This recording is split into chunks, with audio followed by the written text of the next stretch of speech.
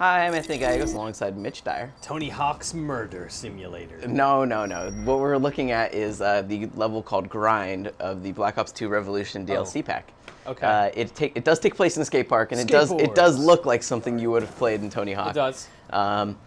Except this is not a place that you ride around on a skateboard. This is a place where you ride around on death. Murdering people with murder machines. Oh, that guy just got grinded. I'm also using the new Peacekeeper SMG in this clip. That thing's cool. It looks a bit like a machine gun. But it fires close, more like a fully automatic assault rifle, except it does take a little bit more bullets, I feel, than a typical assault rifle to kill you. But it's balanced. I mean, you know, you've seen they have the slider bars basically of the 4 stats that matter, fire rate and all that. There's some math going on. Exactly. That we don't understand. Balance, they said, is the easiest thing for them. The cool thing about Grind is obviously you see a lot of curved surfaces on this.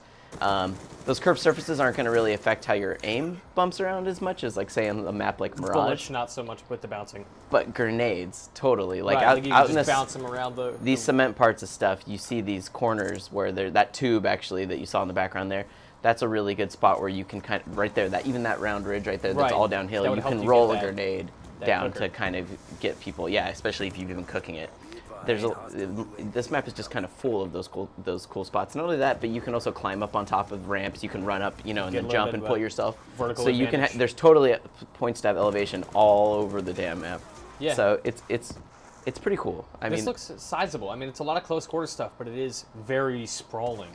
Yeah, I mean, for a close quarters map. In general, I feel like a lot of the Black Ops 2 maps are smaller than maybe the previous Call of Duties, but this one feels good.